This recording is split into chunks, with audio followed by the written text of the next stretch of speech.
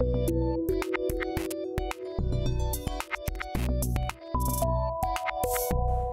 guys, it's Chloe with Sellozo, here today with Brendan Riley, who is one of the co-founders of Lelex. Hey Brendan. Hey, how are you? Great, how's it going? Thanks for having me. Just excited to be talking with you guys and talking about selling stuff to people. Oh yes, so Brendan's going to give us a bit of background to start about his company, but the reason we wanted him here today is because as Amazon sellers, we're always talking about how we can really dig into buyer behavior and what we can expect from our consumers and people shopping on Amazon, how to make our product listings more likable, all that good stuff. So this is a bit of a different take on this and a lot more in-depth, but it's super fascinating. So we're going to get like super geeky really fast. So what Lelex does is we uncover why do humans buy the things they buy. And to understand that, you need to understand like why do they make the decisions they make, and then why do they behave the way they behave. And a lot of it, if you think of every decision we make as like think of it as like a math formula, right? Mm-hmm. So each variable in that formula, we're not robots, we're not binary. It's a mixed bag of a lot of different things that have made who you are today. So that's everything from the encoding events throughout your life, which is where you grew up, the type of familial unit you grew up in, how life treated you as a 3-year-old, how life treated you as a sophomore in high school, and understanding all of the intricate things, from the TV shows you watched to the content you consumed to the, university you went to, and understanding like all variables like those encoding events, along with affectation. So affectation is starting to understand that as an individual, you want to be perceived by the world in a very specific way. Like right now, I want you guys to think that I'm like a really smart guy because I'm on camera and I have to present myself as like a smart guy. Mm-hmm. But really, there's masks we wear throughout the day. I wear a dad mask, I wear a husband mask, I wear an executive mask. And it's understanding that there are certain behaviors that I'm going to elicit as an individual that I think are appropriate to behave in wearing those masks. And so the affectation that I'm presenting to the world and you're presenting to the world, by understanding all of the multi-variables in that math formula that speak to those encoding events and the affectation of individuals, we start to decode how humans are actually making their decisions on seemingly innocuous things, from buying hoses online to buying shoes. So, what we do is decode all of that and then break that down so people that are in marketing, growth, and sales can understand how to provide better value to their customers and reach the business goals that they're trying to reach. Awesome. So what is the actual product that you're selling? So I'll explain a little bit of the process. Okay. I won't get too geeky on you, but I'll explain a little bit of the process and then walk through what we're delivering our partners. Okay. So it's really, if you think of it as hundreds of artificial intelligence, machine learning, and natural language processing modules. Okay. So each one of those modules is designed to comb through massive sets of data. You have social media, and you have blog posts of a mom in Seattle writing about, let's say you're selling, let's just say, what do you want to sell online? Let's give an example. Something super popular on Amazon right now. Fidget spinner. Fidget spinner. Okay, it's...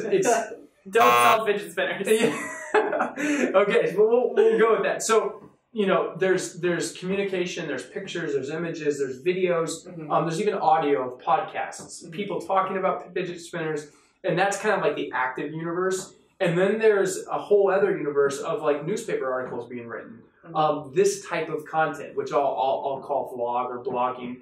And then there's a whole host of other set of information that reside in research. So there's not research on fidget spinners. There might be, but there's a whole bunch of research on like what fidget spinners, the job that they claim that they're hiring that they do. Mm-hmm. There's all types of, the psychology behind all of that. And then understanding like how have people bought things like fidget spinners for the last 100 years. Mm-hmm. And all of that information we're bringing in, and each one of those modules, going back to the AI systems, they are individually focused on doing a very specific task that comb and sort through all of that information that then get put into a series of artificial neural networks, which is really fancy for basically, think of it as human brain replicas.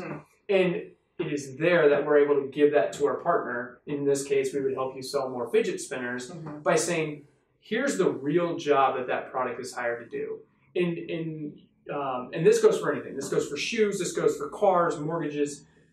The job your product is hired to do is not necessarily what is being promoted. It is, for instance, fidget spinner. You may want a fidget spinner as an 8-year-old because you want to fit in at school because all the other kids are having it. Well, the job that is hired to do is fitting in, not fidget and spin. So that's a really bad example, but that's an example. That was on the fly with fidget spinners. But that's kind of, so we're able to understand a populace and then dive into the subconscious of that populace and let you see, hey, what is the job, like the why behind that behavior? What job is that product actually hired to do? And then how can you better add value in your marketing messages, in your copy, in your creative, and even your product to better speak to the high value groups of people that you're trying to convert. Got it. Oh, that's fascinating. It is every day my brain hurts a little more. I'm sure. So tell me a little bit about how the company is doing and growing. Yeah, so we spent the better part of 2018 just like doing so I started a couple companies. It's going to take just like a second to write that out for them. Yeah. Sounds easy. Yeah, actually we'll go back 10 years. So okay. Rich is our chief science officer and my other partner, Dan Scott. So I'll get to Dan here in a second, but Rich coined the term digital sociology. And he's a scientist, he's an algorist, and his whole thing was, at the time, there was these, like, at the time, really interesting looking social media listening. And the output of these programs were like thumbs up, sideways, and down. And that was kind of like, you would be able to, by analyzing social media behavior, you could understand like, hey, your product has a very positive sentiment. And what Rich started realizing was there's more, like social media is just here, but we have all of this other information. How do we make sense of all this other information? Most importantly, the research that's documented about what we know as humans and why we behave. And it was 10 years ago, he wrote this book called Thematic Research. And it was understanding that like social media listening is the first step towards this like amazing evolution of understanding humans by all the content we're volunteering on a daily basis. So it really began 10 years ago, and it's because of Rich. But then you fast forward to when Dan, Rich, and I all got together, and we started to see. Dan and I had run our own marketing. We've even sold stuff on Amazon. I wish I would have known you guys existed then, because that is a wild world if you don't know what you're doing. So let's look at how. Yes.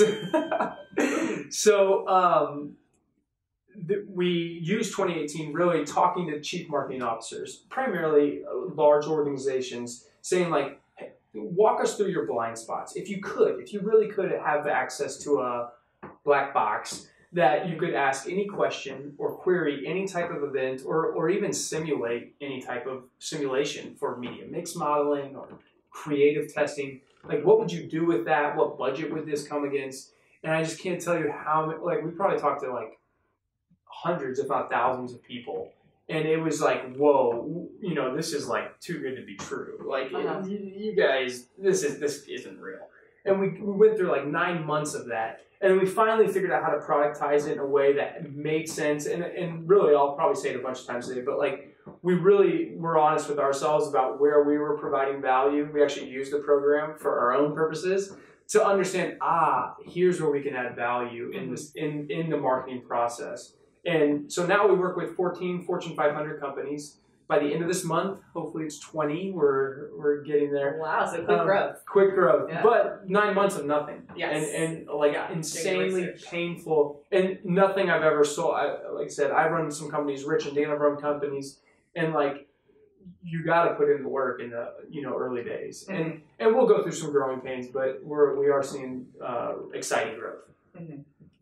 So as you've started working with these companies, what are some things that you have learned about buyer behavior that you have found surprising? Ooh, I gotta think of what I can share. So there's a couple, I'd say, interesting trends. Let's talk high level trends. Okay. Because we're starting to see this across a lot of different things. Mm-hmm. One is how our, meaning humans, intrinsic needs are met, and how technology is affecting our own intrinsic needs. And I think when you start to understand this, and whether you're selling water bottles or whether you're selling, I was going to shoes, whether you're selling shoes online, like understanding that your product is likely going to either, if you understand how to position it, it's going to benefit in a big way from this trend. But the first one is like the era of complacency. Mm-hmm. And that's this thing, like I can, and in fact I bought a hose last night for my dehumidifier on Amazon. And I like know nothing about dehumidifiers, but I was like, I can always return it. And like 3 years ago, I don't know if I would have thought like that. I probably would have been like, no, I still need to go to the hardware store and figure this out. Mm-hmm. But whether it's your food or your your lawn service, or really anything, you can now just go to Amazon and get it. Mm-hmm. And so the Amazonification of the world, I think we haven't Barnes and Noble will say, "Ooh, we felt it," but the rest of it is very real, and it's because now you can whether it's a food delivery or whatever, you can get that to you, and we're starting to see that socialization or that connectivity really have impact on behaviors beyond just like clicking a button and getting products into my house. Mm-hmm. One thing we uncovered recently was across a lot of different projects was volunteerism, like people going out and volunteering for like your church or whatever, your youth organization. That is going like dramatically declining. Really? And it's like, wait, but why is that? And once we started peeling back the layers of the onion, we started realizing that our needs are being met by liking, like my need to belong to a cause is by seeing, I'm like really interested in like World Earth Day and stuff, is like I'm meeting my personal, going back to the encoding and the affectation by liking something.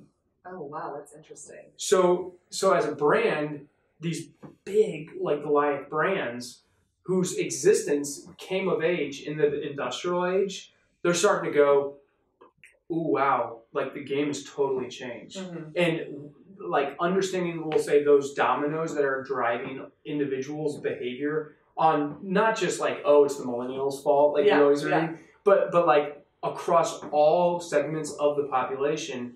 And it's, you could say it's at fault. I say it's progression, is like technology's influence on humanity and what is really driving a lot of the good and bad changes. So I'd say those are kind of like two of the things that we're starting to see like really, really interesting, is like how we're all meeting our needs intrinsically, not like you still got to eat, you got to like have a roof, but like what we think drives us to make us happy and our behaviors to achieve that. Mm-hmm. Those are being met in ways that they weren't being met even 5 years ago.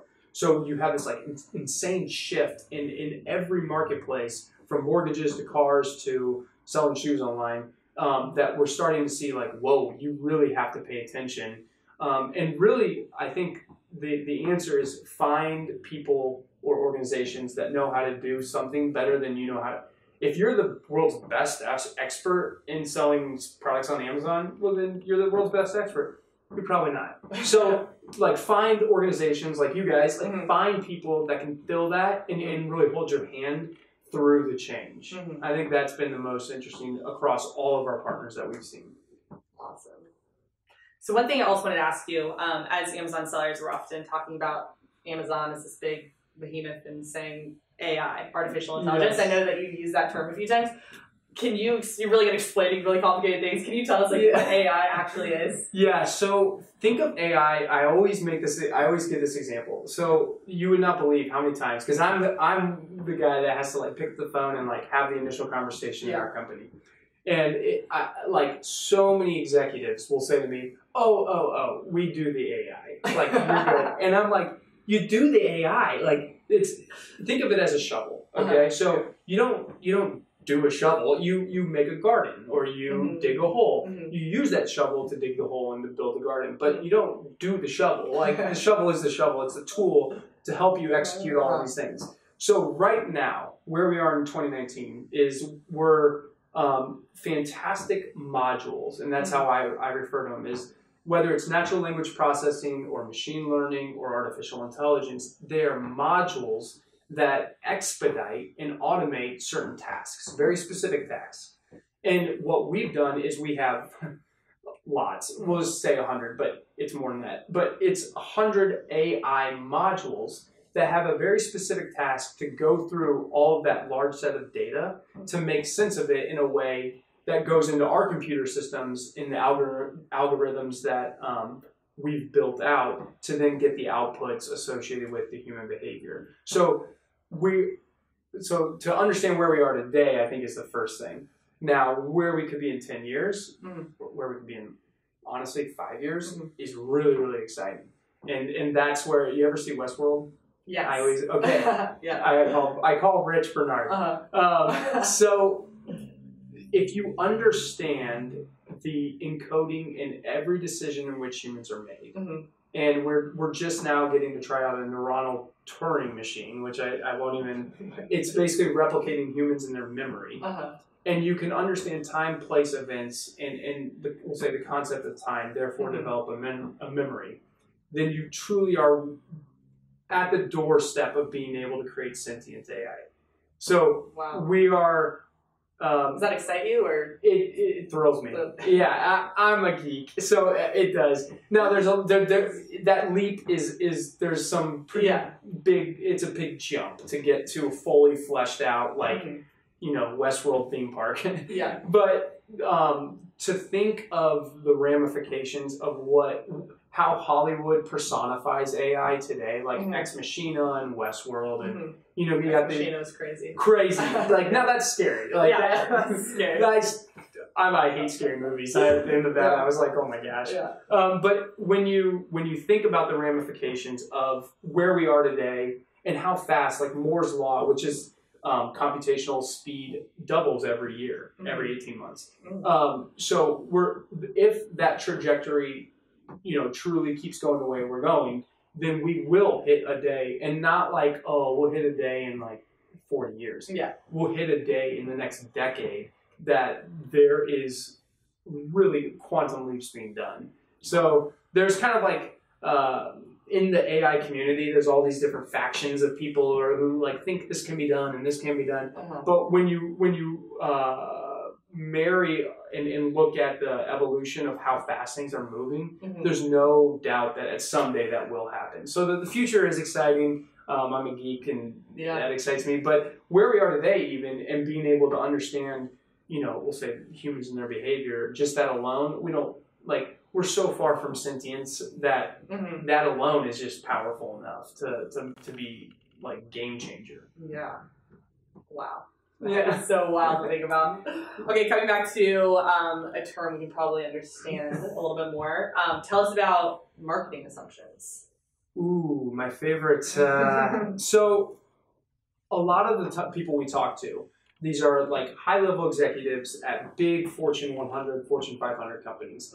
And they have, as a human, okay, well, let's take a step back. As a human, you asking a question to find an answer. Let's say you sell, water bottles. You're a water bottle expert. That's your company. That's everything you know about.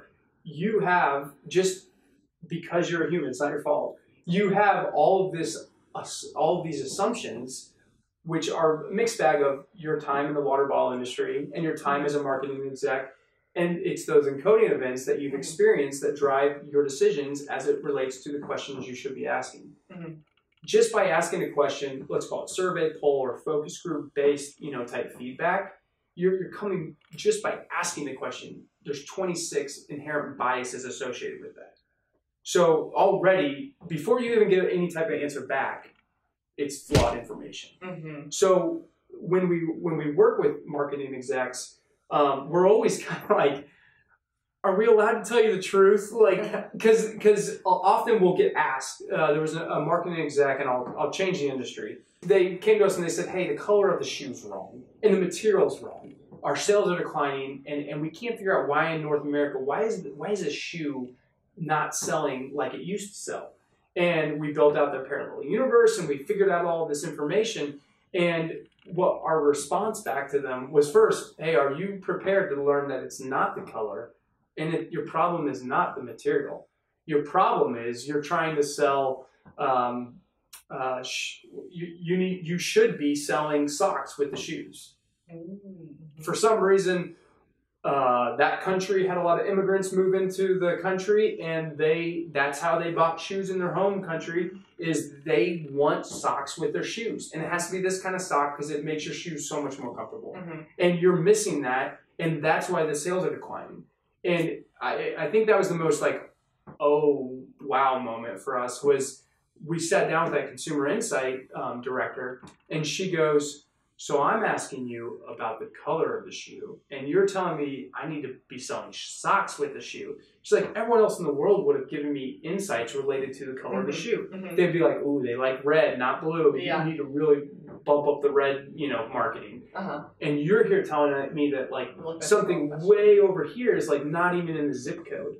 So how do we protect and think of, I always tell people, think of Lelex as kind of like an insurance policy against your own knowledge. So like, how do we protect ourselves as humans by not mistaking the mistakes we make as humans mm-hmm. in our decision-making process? And to do that, you have to eliminate all bias. Mm-hmm. And the only way to do that is, of course, buy a lot of stuff from us. But, but the only way to do that is like look at humans from the context of a researcher and then be able to comb through that information and be able to be honest with yourself with what that output is. Mm-hmm. And that's what we're able to provide. So the marketing assumption, it's always, like I said, it's kind of like a little touchy subject when we get with people, but once, there's some delivery in that information, and once they start working with us, they start seeing like, we're not here to like make them feel, bad or anything. We're truly, our goal is to make the consumer insight person or make the chief marketing officer look like a genius. Mm-hmm. And if we're doing our job and we're doing it right, that will be the outcome. That's awesome. Thank you. Yeah, well, it's working so far. Good. So it's, I think the biases and assumptions and then understanding like mathematically everything associated with that is, has been a big learning curve for me. Because you talk to a Fortune 10 company and you think, there's no way they don't know this information. Yeah. And then you get done with them like, oh, wow. And it's not me, it's Rich. It's the science team. But really, when you're able to deliver on that information, it makes for a really good relationship. All right, that's awesome. So are there any other insights or final words you want to leave us with? Yeah, I think the biggest thing would be like, whether you're selling on Amazon, whether you're selling, you own a car wash and you're trying to get people to come to your car wash, or you're doing what we're doing and you're selling like B2B services and software, I think like keep in mind that at the end of the day, you exist, and this was like a big deal for me in all the companies I've run, is you exist to provide value to someone else. You don't exist to run your own company. You don't exist for you, and that is like a really big paradigm shift. So especially like if you are selling stuff on Amazon or like I said doing what we're doing, like you're providing value. You're making someone's life better, cheaper, or easier, and you're providing value to those individuals. And I think a lot of the times that gets overlooked because we see the dollar signs and we see all these things that like, oh, they'd be, and as humans, so I've learned, we often choose the path of least resistance. So when doing any new endeavor, where there's like this like, oh, I'll try it, and you kind of throw like, you may even try really hard, but then it may not, work immediately. like if you really truly can make someone's life better, cheaper, or easier, then focus on how to continually understand, pay attention to, and I think that's another thing. Like how do you pay attention? Like there's no rule book to that. Mm-hmm. To really understand, I think the biggest answer is listen. Like if you're selling stuff on Amazon, have your mom sit down, watch your mom in front of the computer, and be like, and don't tell her anything. Just watch what she does. Like try to understand the person on the other end of the computer and what's going through their mind.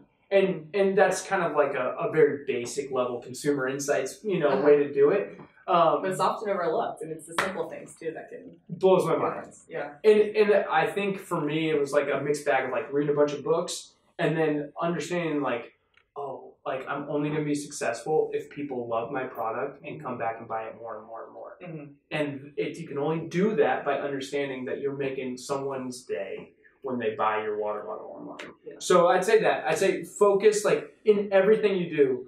And if it's automated, if there's a lot of pieces of it that are automated, like awesome. That's even better. Makes your life easier. Mm-hmm. Affect the things you can affect by making people's life better. Be observant. Watch what people do in the grocery store. What products they buy. Watch what people do at Walmart, and be like the little things like that. And being in tune with the people around you will actually, you'll be surprised, and give you a lot of answers to whatever you're trying to accomplish.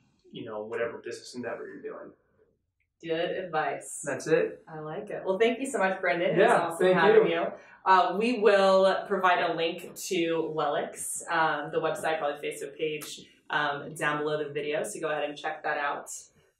I think that's all we have for you. All right. Well, thanks for having me. Yeah. And see you guys around PlexPod.